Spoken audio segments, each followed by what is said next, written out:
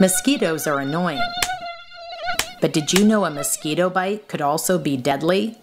Some mosquitoes carry viruses, like the West Nile virus. It spreads to people by the bite of an infected female mosquito.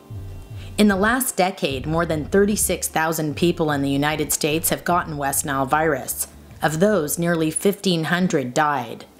But we can stop West Nile virus together. First, we must eliminate or at least control standing water sources where mosquitoes lay their eggs. When I water the grass, I make sure I water the grass and not the side of the street where I can create puddles and give the opportunity for mosquitoes to lay their eggs. I change my horses' water buckets daily to be sure there are no mosquitoes breeding in them. I change the water in my bird bath daily so I don't have mosquitoes in my backyard. If there is standing water you can't do anything about yourself, call us, the Coachella Valley Mosquito and Vector Control District.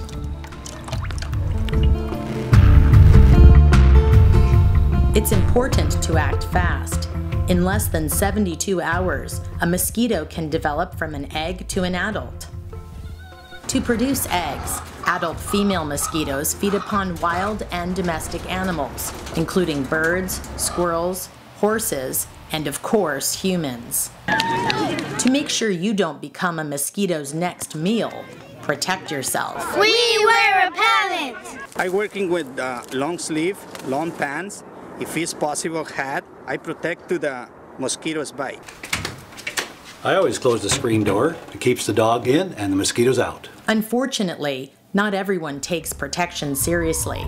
Those people become potential West Nile virus victims. It takes a village to stop a mosquito. It takes just one infected mosquito to stop you.